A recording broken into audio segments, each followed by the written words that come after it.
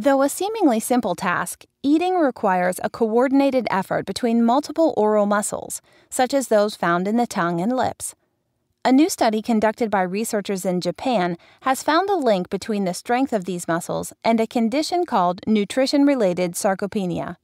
From childhood through young adulthood, your muscles continually grow larger and stronger.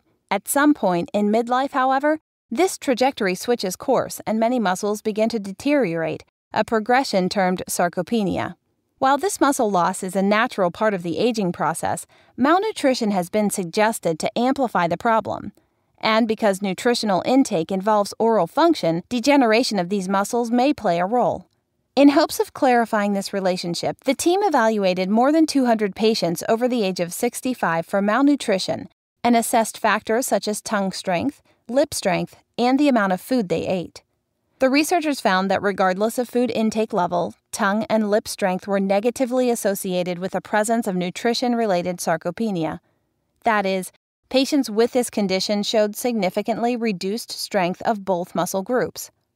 What's more, the muscles seemed to get weaker with lower food intake over the previous 3 months, suggesting malnutrition may lead to reduced oral strength.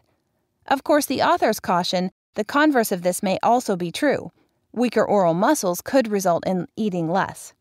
While a direct causal relationship could not be demonstrated in this study, these results suggest that tongue strength and lip strength may be useful indicators for detecting the presence of nutrition-related sarcopenia.